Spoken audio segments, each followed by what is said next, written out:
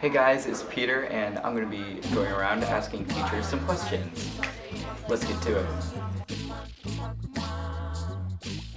What is something fun you did over summer break? Okay. The most fun thing I did this summer is I got a golden retriever puppy. Aww. Yeah. I would say I got married and I went up to Acadia National Park and hiked around. Oh, congratulations. Thank you.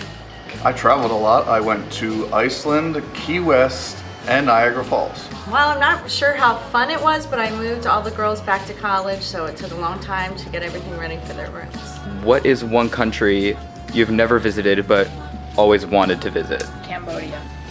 Other than the class that you teach, what would you say is your favorite school subject? It would have to be science. I think I would like the tech ed classes and the other science classes other than physics and chemistry. Science rules. I would have to say probably history. You know what? I really love the subject that I teach. I do photography outside of school too, so that's definitely my favorite. Well, I don't really have another favorite school subject because I teach my favorite school subject. That's a super hard one to answer. I love world history and I also love teaching world geography, so I guess it would have to be a different social studies class maybe. What is one of your favorite books? I would say my all-time favorite book is probably To Kill a Mockingbird, and I get to teach it to 9th graders every year. It's my favorite too. All right. What would you say is the hardest concept that you have to teach? Okay, stop that for a minute. I think the hardest concept that I have to teach is that good writing is rewriting.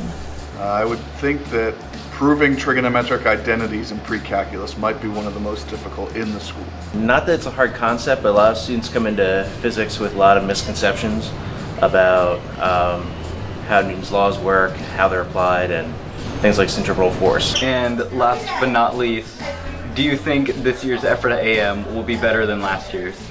Oh, I don't know. I can't say anything about my my class of 2019, but get ready. Well, that's all the time I got for today, but I'll be sure to ask some more teachers next time. And now, on to Ephrata AM.